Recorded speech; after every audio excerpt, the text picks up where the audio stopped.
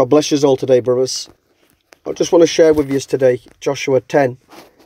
And I just want to overview what we've read up to the 10 chapters, and look at the obedience of Joshua.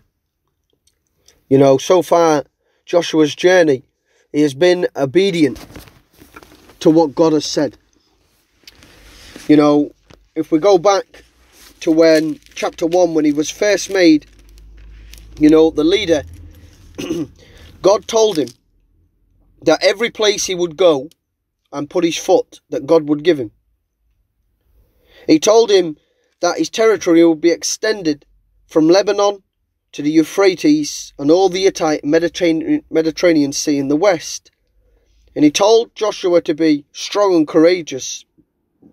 But he also said to him to be careful to obey all the law that Moses gave, and not to turn left or right, but to keep God's center.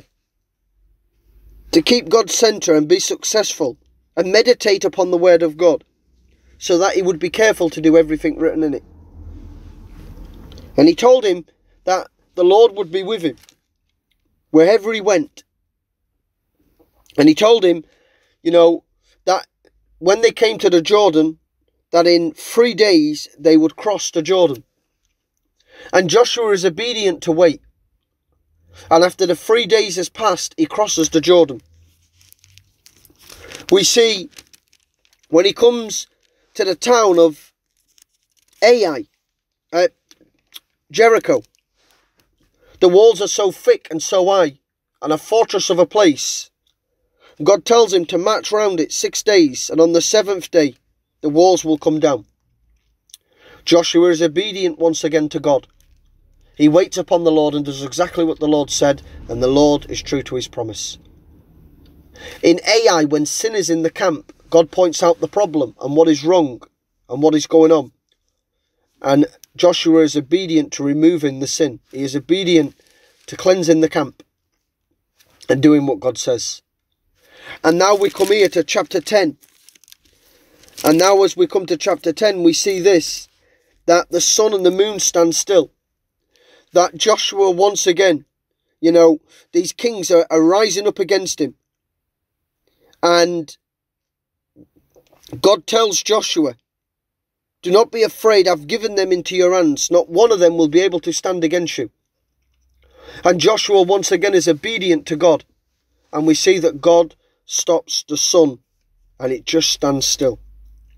And the moon stands still. And Joshua in this day has great victory and conquers the kings. Now what am I trying to say this morning? Where am I going with this, brothers? Is this.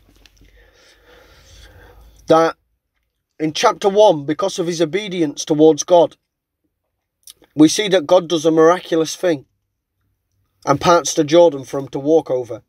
Because they was obedient and they waited upon the Lord and they trusted God and put their faith in God. We see when it comes to the town of Jericho, that Joshua just doesn't storm straight in. The Lord has given him a command. He's trusting that command, just like he was told to keep the Lord's commands, to do what the Lord says in chapter 1. And this is exactly what he does. And what does God do? God does another miraculous sign. The walls of Jericho come down. We go to Ai, and we see that, you know, because they're now coming under defeat because of sin in the camp, God again reveals to them the problem and the sin. And Joshua once again is obedient to cleansing the camp. And now we come to chapter 10, and the kings are rising up against Joshua. And what does God do? Because of Joshua's obedience, because of Joshua trusting God, because of his faith in God, because of his obedience towards God, God stops the sun and the moon and gives these kings into his hands. What I'm trying to say this morning, my brothers, is when we live in obedience towards God, and as we look at this life that Joshua, this journey that Joshua is on up to this point, he has been a man who has been obedient to God, trusted God and put his faith in God. And through that, great things has happened in his life. You see, brothers, we can be coming against battles where we think there's no way. We can be coming against battles where we think we just can't defeat them, they're too hard, they're too strong. We can have certain sin within our life that we feel we can't get over. And the battle sometimes we can feel to be outnumbered. just like Joshua in all these situations.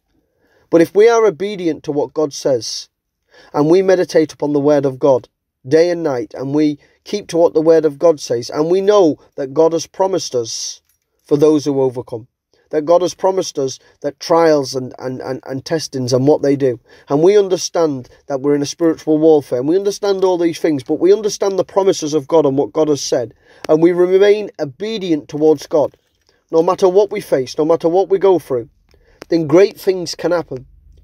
You know, that way where there seems to be no way, like the Joshua and the Israelites when they was at the Jordan, God can just open it up like he did the Red Sea. God can do that for me and you. We can come to problems in our life and feel like there's no way, and God can make a way. We can be like, you know, the Israelites at Jericho, when the enemy just seems like it's a fortress and it's too hard and you're never going to defeat this enemy. There can be certain enemies within our life and we can begin to feel the same. But with God, just like the walls of Jericho come down, God can bring them walls down in our life. Walls that get in our way, God can bring them down. Just like in Ai, you know, we can be, you know, have sin within our camp. We can have sin within our life that feels like it's defeating us. But God can expose that sin. God can deal with that sin today. Maybe, you know, we can be like the kings, what we read here in chapter 10. And these kings, you know, are outnumbering Joshua. But with God, God gives him the victory. Sometimes we can feel outnumbered. Sometimes we can feel like sin is defeating us. We can feel like there's no way. We can feel like the enemy's too strong and there's wars within our life. But we need to understand today, brothers, that through obedience towards God's word and towards God, you know, when we act in obedient to that, it shows how much we trust God. It shows that we're faithful to God. It shows that we've got our faith and trust in God. And, you know, no matter what we face, we're going to be obedient to God. And we're going to do what God's word says, you know, and we're going to keep our eyes fixed upon God. And through obedience, great things can happen in our life. Great deliverance and great things. Because Jesus has the victory. Brothers, we know that tomorrow is Sunday. Right, and we know that Jesus was put on the cross on Friday, and on Sunday he risen to life. Glory to God. And because he lives, so can we. And because he's overcome sin, death and Satan, so can we today. The victory has already been won. We just have to be obedient to God as we continue our journey in this life. God bless us.